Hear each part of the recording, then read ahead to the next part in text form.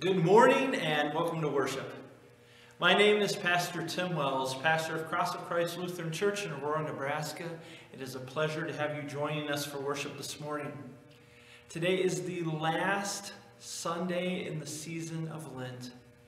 Next week is Palm Sunday and the beginning of Holy Week. Let's begin our service. We begin in the name of the Father, the Son, and the Holy Spirit. Amen. If we say we have no sin, we deceive ourselves, and the truth is not in us. But if we confess our sins, God, who is faithful and just, will forgive our sins and cleanse us from all unrighteousness. Trusting in these words, we now take a moment of silence to reflect on our sins.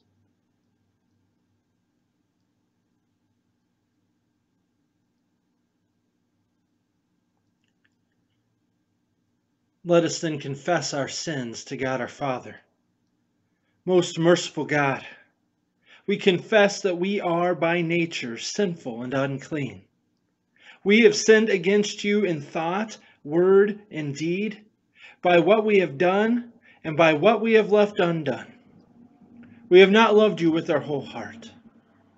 We have not loved our neighbors as ourselves. We justly deserve your present and eternal punishment. For the sake of your Son, Jesus Christ, have mercy on us. Forgive us, renew us, and lead us, so that we may delight in your will and walk in your ways, to the glory of your holy name. Amen. Almighty God in his mercy has given his only Son, Jesus, to die for you. And for his sake, God forgives you all of your sins. As a called and ordained servant of Christ and by his authority, I therefore forgive you all of your sins in the name of the Father, the Son, and the Holy Spirit. Amen. We'll now read our introit for today. The bulk of what we will read will come from select verses from Psalm 116. The opening and closing verse that we'll read, that's what we call the antiphon. That will come from Psalm 43, verse 1. We'll read responsively, and your words are found in bold on the screen. Vindicate me, O God, and defend my cause against an ungodly people. From the deceitful and unjust man, deliver me. I love the Lord because he has heard my voice and my pleas for mercy, because he inclined his ear to me. Therefore I will call on him as long as I live. The snares of death encompassed me. The pangs of Sheol laid hold on me. I suffered distress and anguish. Then I called on the name of the Lord. O Lord, I pray, deliver my soul. For you have delivered my soul from death, my eyes from tears, my feet from stumbling. Glory be to the Father, and to the Son, and to the Holy Spirit, as it was in the beginning, is now, and will be forever. Amen. Vindicate me, O God, and defend my cause against an ungodly people.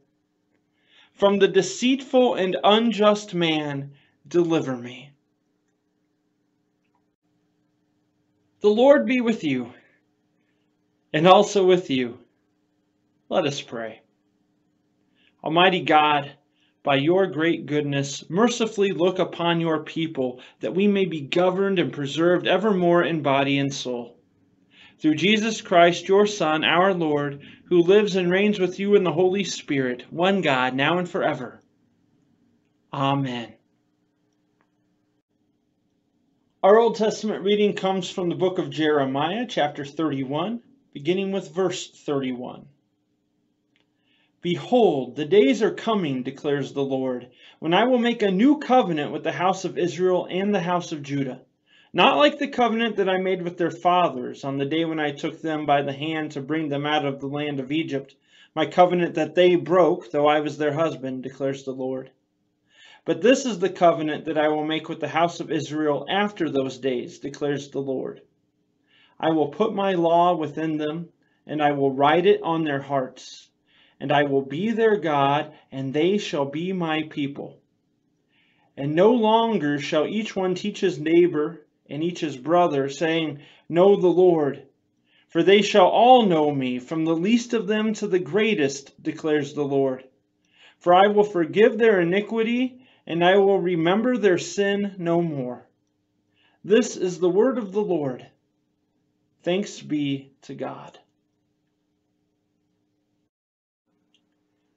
Our epistle reading comes from the book of Hebrews, chapter 5, verses 1 through 10.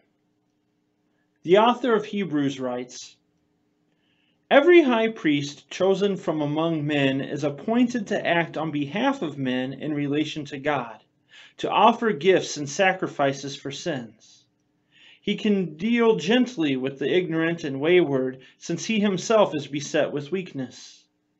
Because of this, he is obligated to offer sacrifice for his own sins, just as he does for those of the people. And no one takes this honor for himself, but only when called by God, just as Aaron was. So also Christ did not exalt himself to be made a high priest, but was appointed by him who said to him, You are my son. Today I have begotten you. As he says also in another place, You are a priest forever, after the order of Melchizedek. In the days of his flesh, Jesus offered up prayers and supplications with loud cries and tears to him who was able to save him from death, and he was heard because of his reverence. Although he was a son, he learned obedience through what he suffered. And being made perfect, he became the source of eternal salvation to all who obey him, being designated by God a high priest after the order of Melchizedek. This is the word of the Lord. Thanks be to God. The Holy Gospel according to St. John, the 2nd chapter, beginning with the 13th verse. Glory to you, O Lord. And they were on the road going up to Jerusalem, and Jesus was walking ahead of them. And they were amazed, and those who followed were afraid. And taking the 12 again, Jesus began to tell them what was to happen to him, saying, See, we are going up to Jerusalem, and the Son of Man will be delivered over to the chief priests and the scribes, and they will condemn him to death and deliver him over to the Gentiles. And they will mock him and spit on him and flog him and kill him. After 3 days he will rise. And James and John, the sons of Zebedee, came up to Jesus and said to him, Teacher, we want you to do for us whatever we ask of you. And Jesus said to them, What do you want me to do for you? And they said to him, Grant us to sit, one at your right hand and one at your left in your glory. Jesus said to them, You do not know what you are asking. Are you able to drink the cup that I drink, or to be baptized with the baptism with which I am baptized? And they said to him, We are able. And Jesus said to them, The cup that I drink you will drink, and with the baptism with which I am baptized you will be baptized. But to sit at my right hand or at my left is not mine to grant, but it is for those for whom it has been prepared. And when the 10 heard it, they began to be indignant at James and John. And Jesus called them to him and said to them, You know that those who are considered rulers of the Gentiles lord it over them, and their great ones exercise authority over them. But it shall not be so among you. But whoever would be great among you must be your servant, and whoever would be first among you must be slave of all. For even the Son of Man came not to be served, but to serve, and to give his life as a ransom for many. This is the gospel of the Lord. Praise to you, O Christ.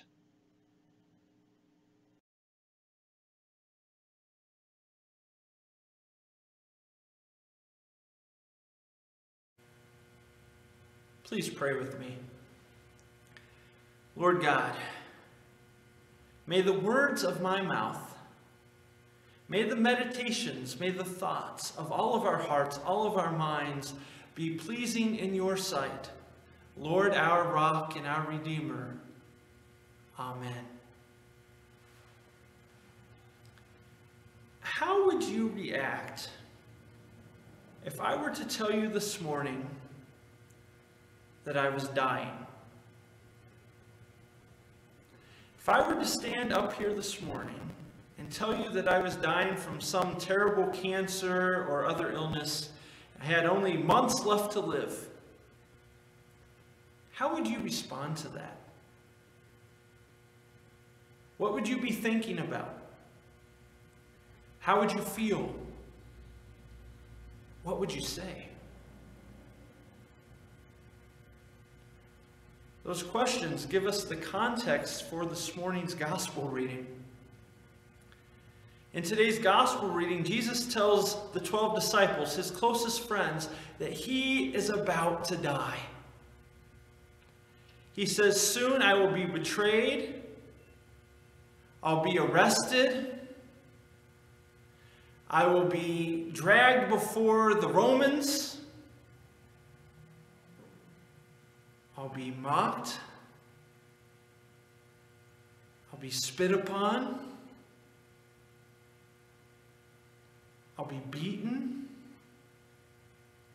And then I'll be killed.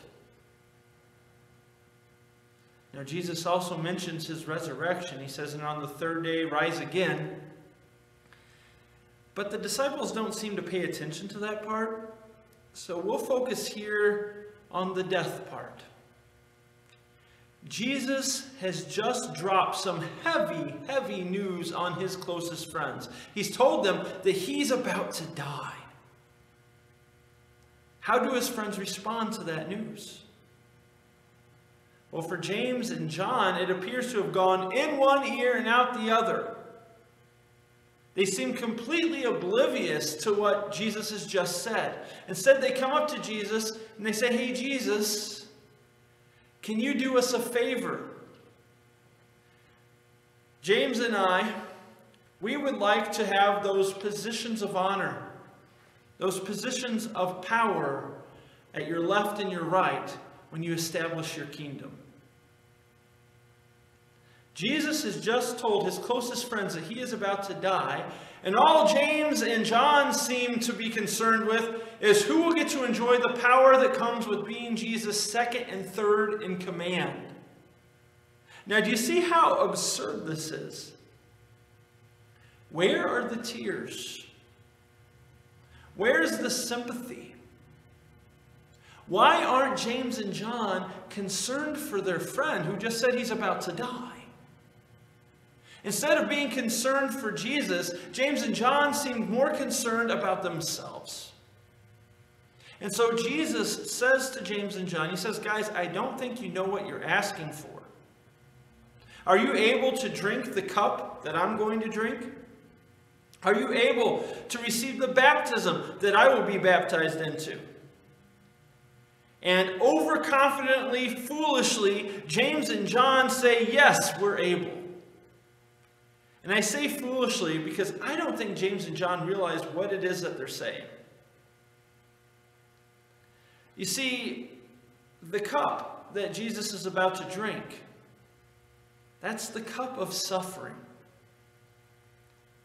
And the baptism that Jesus is about to receive, that's his death on the cross. Certainly, James and John would rather not drink from that cup or receive that baptism. But Jesus, knowing what's to come, says, you know what? You're right. You are going to drink from my cup. You're going to suffer because of me. You will receive my baptism. You're going to be persecuted and then put to death because of me. But as far as those positions of power that you're asking about, those are not mine to give away. Those positions belong to those who have been appointed to those positions. Now at this point, the other 10 disciples, they learn about James and John's request, and now they are very upset. And now all 12 are fighting over these positions of power. Jesus stops the disciples and he says, hold on just a minute. You all know that the Gentiles love chasing after power. They're always seeking positions of power. But that's not how it should be with you guys. Instead, you should seek to be a servant, a slave to all. Even I did not come to be served, but to serve and to give my life as a ransom for many. The disciples' heads, they are not in the right place. Jesus has just told them about his approaching death on the cross, and they're fighting over positions of power. So what does Jesus do? He takes them back to the cross. He says, I did not come to be served, but to serve and to give my life as a ransom for many. I have come, Jesus says, to die on the cross. Jesus always brings us back to the cross. Every time your head or your heart is in the wrong place, every time your thoughts are in the wrong place, every time your desires are in the wrong place, Jesus brings you back to the cross where he becomes your servant. You know, when James and John asked about those positions of power, what did Jesus say about those positions? He said, those are not mine to give away. They belong to those whom have been appointed for those positions. The idea here is you don't ask for those positions. God the Father chooses who gets those positions. He appoints people to those positions. You don't ask about it. We get the same kind of language in our reading from Hebrews today. In today's reading, the author of Hebrews is talking about the Old Testament Levitical priesthood. Now, these men held a high position amongst God's people. These men had positions of power. Author of Hebrews tells us that it was the job of the priest to offer sacrifices to God on behalf of the people. But before they could offer those sacrifices, the priest, he first had to offer sacrifices for his own sins. That's because he too was a sinner. Author of Hebrews tells us that no one in the Old Testament sought after that position. No one sought after that honor because no one was worthy of that honor. We're all sinners. Instead, the priests were appointed to their position by God himself, just as God appointed the first Levitical priest, Aaron, in the book of Exodus. Well, then the author of Hebrews tells us that Jesus did the same thing. Now, Jesus, he's no sinner, right? He's sinless. He's perfect. He is deserving and worthy of the honor of being a priest. But he did not seek that position of power. He did not seek to fill the office of being a priest. Instead, he was appointed to his position by his heavenly Father. Author of Hebrews says, even though Jesus was God's own son, meaning that he was an heir, meaning that he was entitled to all of his heavenly Father's blessings, instead, he became a servant. He became a slave by suffering and dying. Jesus is a servant. He's our servant. That's who he is. Jesus is a God who serves. And if we are then going to be a people who follow Jesus, then we are called to be a people who serve. In your daily living, you are called to serve others. You are called to serve your boss by being a faithful employee. You are called to serve your employees by being a faithful boss. You are called to serve your husband or your wife by being a faithful spouse. You are called to serve your parents by being a faithful child. You are called to serve your children by being a faithful parent. You are called to serve others in your community by being a faithful neighbor.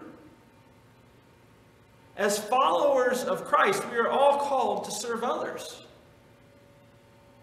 But you know what? Sometimes your heart, your head is in the wrong place.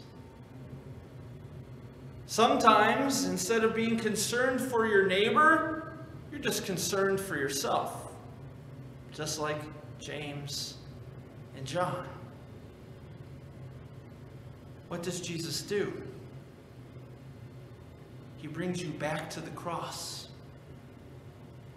Time and time again, Jesus brings you back to the cross where he becomes your servant. He brings you back to the cross where he sheds his precious blood for the forgiveness of your sins. He brings you back to the cross where he continues to claim you as his own.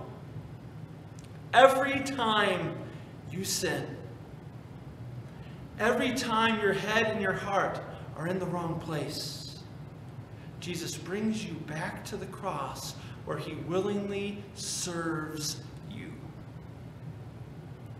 You have been served today. Every time you gather for worship and hear God's word proclaimed, Jesus comes to you to serve you, to forgive you, to heal you, to save you. You have been served today. Now go and serve others. Amen. I now invite you to join me as together we confess our faith using the words of the Apostles' Creed. I believe in God, the Father Almighty, maker of heaven and earth, and in Jesus Christ, his only Son, our Lord, who was conceived by the Holy Spirit, born of the Virgin Mary, suffered under Pontius Pilate, was crucified, died, and was buried. He descended into hell. The third day he rose again from the dead.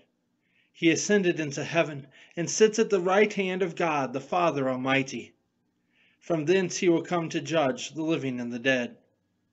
I believe in the Holy Spirit, the holy Christian Church, the communion of saints, the forgiveness of sins, the resurrection of the body, and the life everlasting.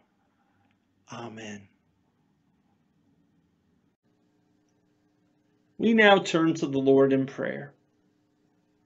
Heavenly Father, in these Lenten days, we ask you to pour out your Holy Spirit upon us to write your word on our hearts, that we might know you as the God who forgives our iniquities and remembers our sins no more. Lord, in your mercy, hear our prayer. Heavenly Father, your Son came not to be served, but to serve. Help us not lord our authority over one another, but humbly serve one another in our homes, communities, and congregation as Christ has so humbly served us. Lord, in your mercy, hear our prayer. Heavenly Father, look in mercy on all those to whom you have given earthly authority. Guard them from the temptation to lord it over us improperly, that they might faithfully serve according to your good and gracious will. Lord, in your mercy, hear our prayer. Heavenly Father, you watch over, protect, and defend us through the service of others. Bless, we pray, the men and women who serve in our military, police forces, and all emergency services, who, like your Son, are often called on to lay down their lives for us. Lord, in your mercy, hear our prayer. Heavenly Father, as your only begotten Son learned obedience through what he suffered, we pray that you would bless, sustain, and relieve all who suffer in our midst, that walking the way of the cross with your Son, they may know the fullness of his eternal salvation. Lord, in your mercy, hear our prayer. Heavenly Father, Through the life, death, and resurrection of your Son, you have delivered our souls from death, our eyes from tears, and our feet from stumbling. Comfort all who mourn with this truth, that they may not grieve as others do who have no such hope. Lord, in your mercy, hear our prayer. All these things and whatever else you know that we need, grant us, Father, for the sake of him who died and rose again and now lives and reigns with you in the Holy Spirit, one God forever. Amen. Lord, remember us in your kingdom and teach us to pray. Our Father, who art in heaven, hallowed be thy name. Thy kingdom come, thy will be done on earth as it is in heaven. Give us this day our daily bread, and forgive us our trespasses, as we forgive those who trespass against us. And lead us not into temptation, but deliver us from evil. For thine is the kingdom, and the power, and the glory, forever and ever. Amen. And now we receive the blessing of our God. May the Lord bless you and keep you. May the Lord lift up his face, shine on you, and be gracious to you. May the Lord look upon you with his favor and give you his peace. Amen. That concludes our service for the last Sunday in the season of Lent. Next week is Holy Week. So let's talk about the schedule. This coming Wednesday, we have one final Wednesday night Lenten service. Again, our series has been Places of the Passion. We've been touring different places that play a significant role in the Passion account and learning about what they teach us about the story of salvation. I want to encourage you to join us for that service. We'll be meeting here Wednesday at 7 p.m. If you're not able to join us in person, we will also have service posted online. And then Holy Week. Next Sunday, Palm Sunday, we will have our regular 9 o'clock service. Then Maundy Thursday, that's Thursday, April 1st, 6 p.m., we are having a Seder meal service. Now, because there's food to prepare for that service, we are asking people to RSVP. You can do so in our fellowship hall, but if you need to do it via email, just shoot me an email, and I can get you written down. My email address, again, Pastor Tim, COC, so that's all one word, lowercase, PASTORTIMCOC@gmail.com. Then on Friday, April 2nd, we will have our Good Friday service. That will be at 7 p.m. And then Sunday, April 4th, Easter Sunday, service at 9 a.m. with a brunch following. We hope that you'll join us for all of those services. If you cannot join us in person, we will also have services posted online. Go in peace and serve the Lord. Thanks be to God. Amen.